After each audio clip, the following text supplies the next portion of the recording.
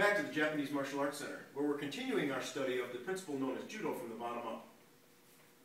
This revolutionary approach to Judo allows you to throw much bigger and stronger opponents with relatively little effort. Remember that Judo from the bottom up is a horizontal power type of Judo, which means that it's important to have offset between the power leg and the part of the body that distributes the power, such as the hands or the shoulders. If Mr. Palmer comes around and tests my strength forward, you'll notice I can easily resist because I have that offset back leg. This is the same source of power that we use to throw.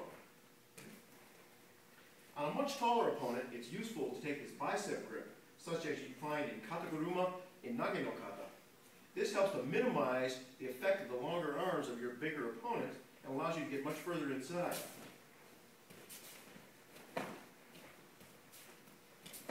But it's critical when you do that to make sure that the offset back leg is behind you and the power source in front, such as the hand, is a little bit in front of you. Watch how easy the bigger opponent goes over when this type of power is applied. On three. Hey. Hey.